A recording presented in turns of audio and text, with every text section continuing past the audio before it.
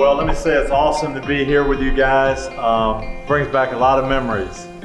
Gosh, I would say it's 39 years ago now. I was in my last spring game here, sitting in those same chairs, and wouldn't trade my career for anything in the world, but had a chance this weekend to come back and give back a little bit, and we did. We have what we call Uncommon Weekend. We recognize someone in the sports world who's done a great job on the field, but off the field as well. So this year we honored Thomas Davis, linebacker from the Carolina Panthers, who overcame 3 ACL tears in the same knee and a broken arm to play in the Super Bowl. But not only did Thomas do that and lead his team to Super Bowl 50, but also did some tremendous things off the field in the Charlotte area, giving back to the community and representing the Lord. So we honored Thomas. We had about 3,500 men at Grace Church this morning who got to hear him talk about his love for the Lord and why he not only plays the game, but why he does the things that he does in Charlotte. So it was awesome. Luke asked me if I could speak to you guys today, and I said, absolutely. I would love to just give you a word of encouragement because the university is so special to me. It's where my career started, and some lessons that I learned that I'll never ever forget. That's good. So Tony played football here, as you know. Does anyone know that he also played basketball for a year, his freshman year? Anyone take a guess what year that was? Tony was a freshman? 74. Close? 73, 1973, freshman year, came from Michigan to the University of Minnesota. So talk to us a little bit about your freshman year. What were some challenges you faced your first couple years on campus? You know, I had just came here. I was so excited about coming and being part of this. Wanted to build the team. At that time, it was kind of referred to as the Big Two and the Little Eight. It was Michigan and Ohio State. They were winning every year, and everybody else was trying to catch them. And my coach, Cal Stahl, talked about how we were going to do it. If we were going to do it, he said it was going to take some uncommon men, some people who weren't satisfied with just being average, just being okay, but we're going to be willing to go the extra mile, to work a little bit harder, to do the things that other people wouldn't do, to not only make our team better, but make the university a better place to be. And he challenged us that way, and I was excited about that. But there were some other challenges. I had to make some decisions, as you guys know. You get away from high school, you get into a college environment, and you choose how you're going to live. You choose what's important to you, who you're going to hang around with, what you're going to do. And I saw some things where I could go in a number of different directions. And I could hang with the wrong crowd, or I could hang with the right crowd. I could do some things that my parents wouldn't be proud of, that I wouldn't be proud of if it came out, or I could do things the right way. And that was probably the biggest part of my college career, was learning how to make those decisions and be accountable for them, and step up and be a man, and either do the right things or do the wrong things. And I didn't always do the right thing, but I think I learned from it and I grew from it, and it was important to me. I was sharing with the basketball team, the best advice that I got my first day on campus was from a guy named Jim Brewer. He was an All-American basketball player. He had just come back from the Olympics. He was going to the Cleveland Cavaliers, the second player picked in the draft. And he told me, he welcomed me to the university. He said, make sure you take advantage of everything the university has to offer. That if you only become better in your sport, you're cheating yourself. So make sure you go to class, make sure you get your degree. If you don't leave with a degree, you're cheating yourself. And then he talked about growing a lot of different ways in college. And that was the challenge he gave me, to grow athletically, to grow academically, grow socially, get to know people, but grow spiritually as well. And I'd say that was the one point. If I had to do anything different in my college career, it would be that. I didn't grow spiritually as much as I could have. I was a Williams Scholar, and I took care of business in the classroom. I played as hard as I could play. I worked as hard as I could, just like you do on the field. I think I got the most out of my football career that I could. I grew socially, I made friends. I still have friendships that I had from 40 years ago. But spiritually, I kind of put that behind me, and it wasn't the right thing to do because God's involved in it all the time. And I tried to separate that when I was in college. And I didn't learn that lesson until I got to the NFL. When I went to the Steelers, I saw a group of guys who invited me to chapel, they invited me to Bible study, they talked about reading their Bible, how to live, making decisions that would honor the Lord.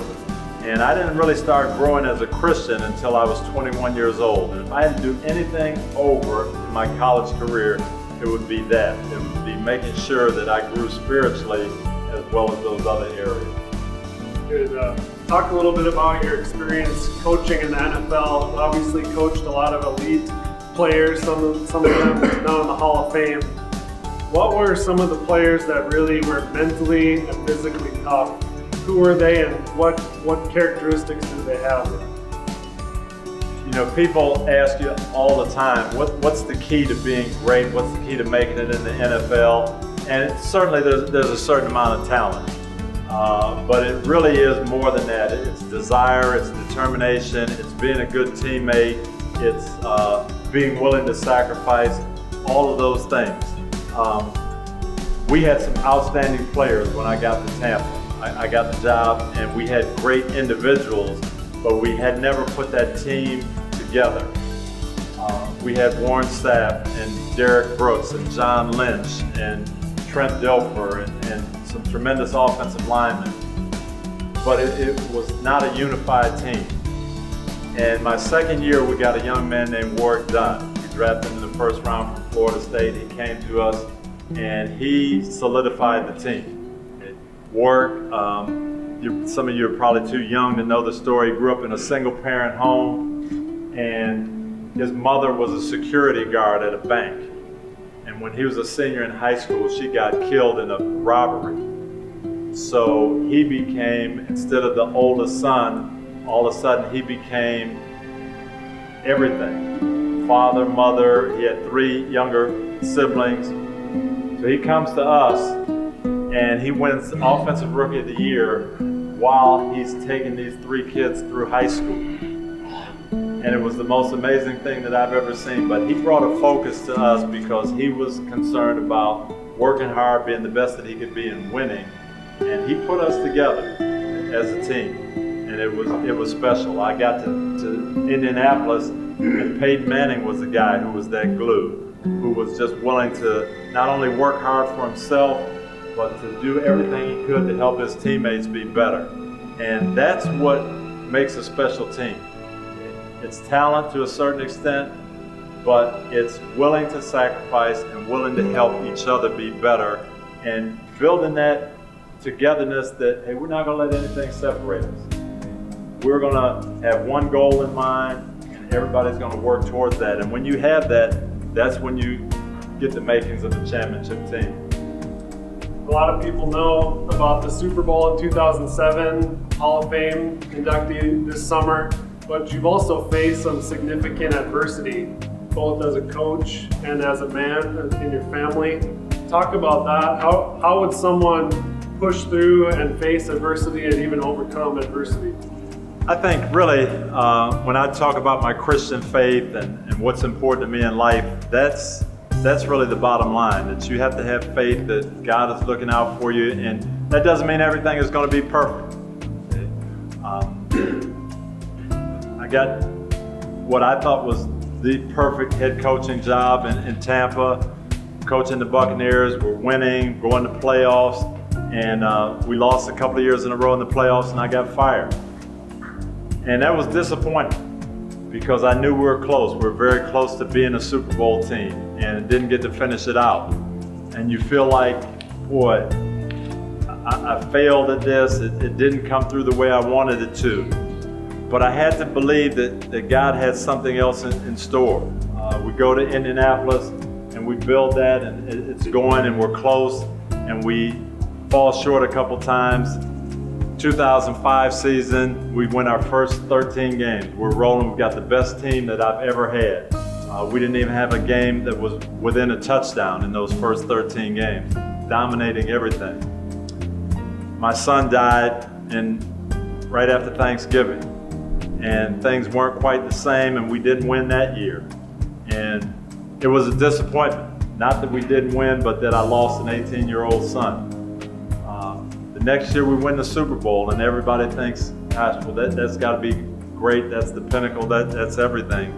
But to me, being able to trust God and put God first, whether it's being in the playoffs, losing a son, getting fired, winning the Super Bowl, realizing that it's all the same, and that my job is to honor the Lord no matter what. I think that's what I've learned from my athletic career. Good. Last question, we talked about it with the basketball team. If any of you have seen Tony autograph a football or a picture, you'll notice he signs his name and then he puts something a little bit significant to him right below his name. So talk about what that is and why you choose to put that on an autograph. Yeah, I was telling the basketball team, when you sign for people, they always want you to write something a little special, something that's going to make a difference. And when we won the Super Bowl in 2006, people have always asked me, well, put that down, Super Bowl 41 champs. And last year, in February, I got selected to be in the NFL Hall of Fame. So people now say, put that on there, Hall of Fame 16. I want that on there. But I always write something that's more important to me, that's more meaningful to me, and it's a Bible verse. It's Matthew 16:26. So a lot of times if you see my signature, you'll see that under there, Matthew 16:26. And that verse says, what would it profit a man to gain the whole world but forfeit his soul? And unfortunately, 31 years in the NFL, I saw that.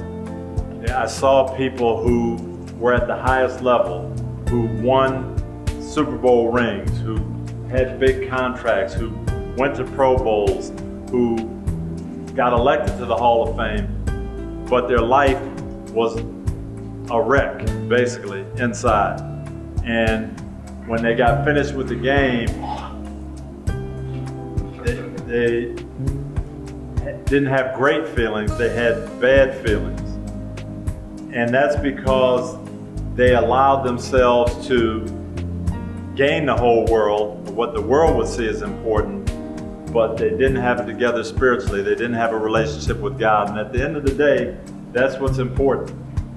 Because there's going to be a time when people aren't going to remember who won the Super Bowl. They aren't going to remember who's in the Hall of Fame. They're not going to remember you for that. But did I have my relationship with God right?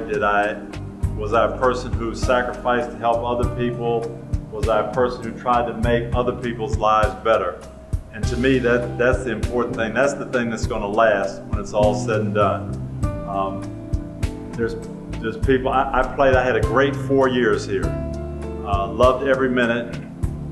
But you walk outside now for this game that you're going to play in the spring, there'll be people that know your name that don't know my name. And there's kids who didn't grow up watching me play, they're watching you play. But all this comes and goes, as great as it is, and enjoy every minute of it. Enjoy your college career, but it doesn't last forever. There's a time when you won't be putting on the maroon and gold anymore. There's a time you'll be finished with school. So it's the lessons we learn, and it's what we have inside and where we are spiritually that matters. So that's my reason for coming today, to encourage you. Proud of you. I always watch you. I want us to do well. I'm excited for what you can accomplish this year, but I want to see you grow as people too, as men, as young men. That's more important to me. Tony, we appreciate your time. Give it up for Tony Dungy.